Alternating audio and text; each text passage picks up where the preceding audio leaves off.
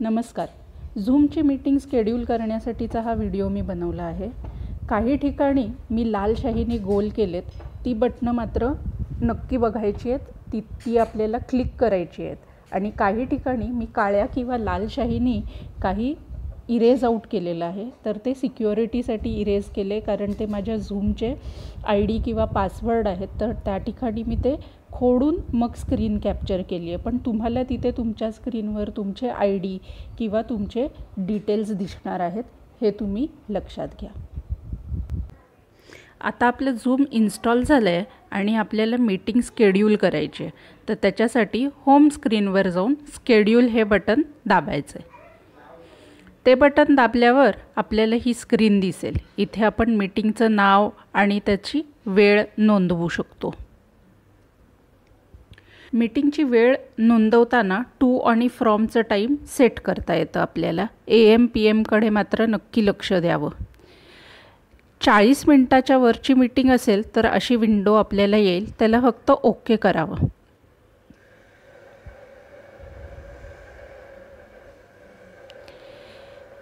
एकदा हे झालं की मग ॲडव्हान्स्ड ऑप्शन्स नावाचं बटन खाली दिसेल.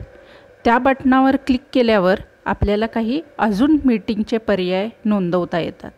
ह्या पर्यायांकडे आपण बघूयात. तर यातला पहिला आहे होस्ट व्हिडिओ ऑन. होस्ट म्हणजे जो मीटिंग स्वतः होस्ट करतोय त्याचा व्हिडिओ ऑन ठेवायचा का, मीटिंगला जमणाऱ्या पार्टिसिपेंट्सचा व्हिडिओ ऑन करायचा का. तर हे जनरली आपण ऑफ ठेवणार आहे हे पर्याय. एनेबल वेटिंग रूम हे जे ऑप्शन आहे हे ह्याच्याकरता आहे की ज्यांनी होस्ट केलं आहे त्यांनी फक्त आमंत्रित लोकांनीच या मीटिंगमध्ये यावं, ह्याच्यासाठी हे ऑप्शन आहे. तर प्रत्येक वेळेला तुम्ही ज्यांना हे इन्व्हिटेशन पाठवले ती व्यक्ती जॉईन होताना तुमच्या स्क्रीनवर दिसेल की अमुक व्यक्ती, तुम्ही जर त्या परमिशन दिली तरच ती व्यक्ती मीटिंग जॉईन करू शकते.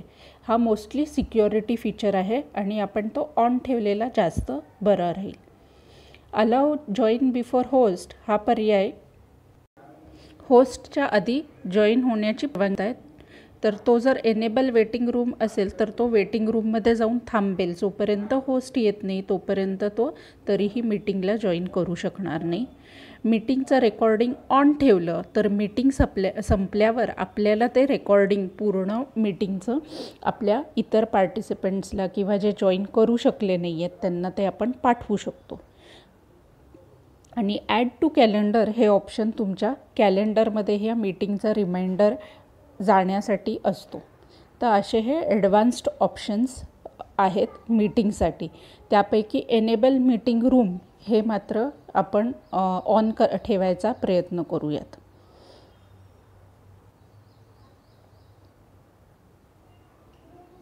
हे झालं की आता आपण डन ह्या बटनवर क्लिक करणार आहे, जेणेकरून ही मीटिंग सेट होऊन जाईल आणि स्केड्यूल होईल तुम्ही नोंदवलेल्या वेळेसाठी आणि तारखेसाठी. आणि आता ही मीटिंग इन्व्हाइट आपण पाठवू शकतो.